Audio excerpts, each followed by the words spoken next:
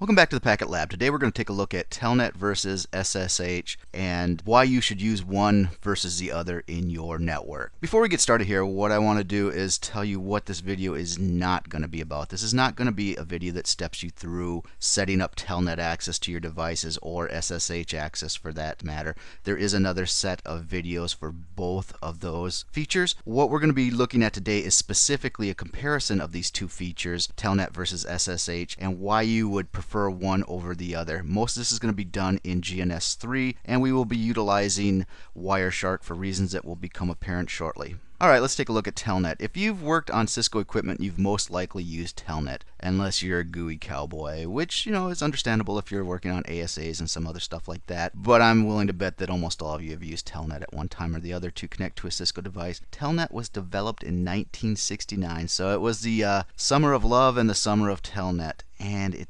beginning with RFC 15. I think that's the lowest RFC number I've ever come across. That's insane. So Telnet is over 40 years old at this point. That qualifies it as a living fossil in the networking world. So Telnet uses TCP port 23. You're going to want to know that for the real world as well as for any Cisco exams. I suppose examinations is the full version of that. It just sounds all medical and creepy. Anywho, Telnet predates TCP IP. That's how old this is. It was around before TCP IP was implemented, and it originally ran over something called Network Control Program Protocols. No clue what that is. That's all trivia. You don't need to worry about that. Just to hammer home the fact that this is an old protocol. And here's the crux of what the video is going to focus on. Telnet by default does not encrypt any data sent over the connection, including passwords. And we're going to take a look at that on the CLI, and especially with the packet analyzer called Wireshark, and see where the problem with that is. The second of the protocols that we're going to look at today is Secure Shell, or SSH. And you can tell by the name what the focus of this feature is going to be. Secure Shell, or SSH, is a network protocol that allows data to be exchanged using a secure channel between two network devices. It uses public key cryptography to authenticate the remote computer and allow the remote computer to authenticate blah blah blah. Unlike Telnet, SSH uses TCP port 22. And there are two versions of SSH, SSH1 and SSH2, and you can guess which one of those is the older version. Cisco routers running relatively newer code. I don't think 12.3 is considered newer code anymore. Well, it is newer compared to older. Semantics, yo. Support SSH2 in the earlier code supports only SSH1. And this last bit that's in italics is directly from the Cisco documentation. You can read through it. The important part is in bold. It says SSH allows a strong encryption to be used with the Cisco iOS software authentication. One quick side note, I'm not going to get into the theory of SSH. Like I said, that's in a different video, but you'll hear sometimes SSH server. The router is the server. The terminal emulator is going to be the client. Sometimes you'll hear, oh, enable secure shell server on your router. That's just enabling SSH. Okay, so the big problem with Telnet has already been hinted at. It's that Telnet sends all traffic in plain text. That means if somebody's able to intercept your traffic stream, they're going to be able to read all your communications, and especially they're going to see your username password. So if you log into a Cisco device and you issue a username password and it's via Telnet, that's being sent in plain text. If somebody's able to intercept that traffic, all they have to do is take a look at the packets and they can get your username password. And we'll take a look at that on the CLI. Well,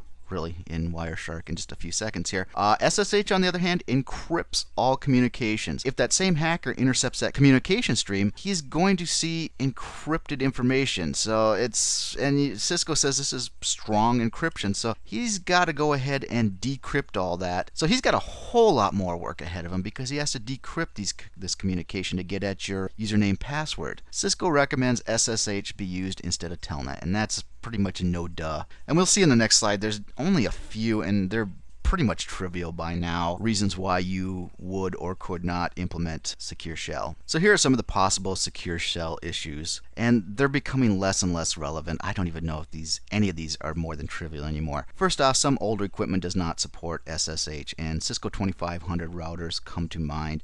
I worked for a company that had pretty much nothing but 2500 routers and 2600 routers in their network. So one of the main drivers for finally fucking upgrading these routers from 2500s was that the routers would support SSH. Quick aside here, there are ways that you can encrypt traffic with Telnet or make it so that you're not sending the password itself. This particular company implemented something called one-time password. Oh, what a horrible pain in the ass that was. So you didn't actually send your password, you sent a code that was only valid for one time.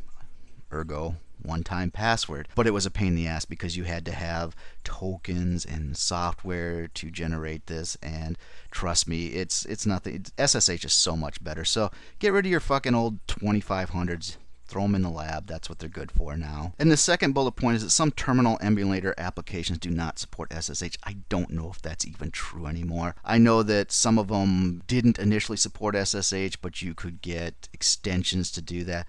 The ones that I use, which are Secure CRT, TerraTerm Pro, Once in a Great While, Putty, all support SSH, so I don't think that this is the case any longer.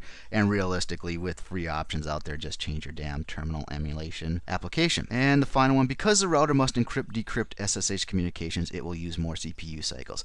This is true, but it's pretty much trivial. It's not going to bog down your router. If you're using a modern Cisco router platform like the 2800s, you're not going to have a problem with that. So this video is not meant to get into configuring SSH and all the features of it. Suffice it to say, go ahead and use SSH on your network. And we're going to jump into the lab portion right now and take a look at the big security hole with Telnet. So this is topology we're going to be using for this lab. It really doesn't even need to have 3 routers, I don't believe. We're going to be doing most of the configuration R1 and accessing R1 from R2 and possibly R3. Okay, and so this is already configured for Telnet access. Basically all I've done is allowed login local, and I have a local username of Packet Lab with a password of Packet Lab. I also have an enable password set, an enable secret, which is going to be top secret password, all uppercase. So if you were to access this from R2, we'll walk through that real quick. Basically, you would just telnet to 10.1.12.1, and you would spell it correctly, and use Packet Lab. Packet Lab enable is going to be top secret. Jeez, this seemed like a good idea when I came up with this password. There, okay, I got it right. It's a lot of letters. Anywho, so that's normal Telnet operation, and we're going to go ahead and do this again, but what we're going to do is we're going to capture packets. Okay, we're back in GNS3. This is one of the features that I absolutely adore about GNS3 and why I recommend it. If you go and click on a connection, in this case from R1 to R2, go ahead and right click that, you get an option for capture. And what that's going to do is that's going to allow you to capture packets on that connection and analyze them in the packet capture application of your choice. Now there might be a multitude of packet capture applications out there. I strongly suggest that you use Wireshark. It's free, it's open source, been around for a while. It used to be called Ethereal or Ethereal, whichever pronunciation you choose. That's what we're going to use, and that's what I suggest that you use. With GNS3, I'll do this real quick. You might have to set up one of your preferences. If you go to Edit, Preferences, and then Capture, and just point it to the application, and then you can have a file set up for your captures. Not a whole lot of configuration that you need to do. Okay, so we're going to take a look at Telnet traffic sourced from R2 accessing R1. So we're going to go ahead and click on this link between R2 and R1. Right click it, go ahead and hit capture, and it's going to ask you for a source. Really isn't that important in this case because you've only got two-way traffic, but let's go ahead and pick R2 S0/0 with the encapsulation of HDLC because that's what we're using by default. We're not using PPP. Hit OK, and we should see Wireshark come up here, and there we go.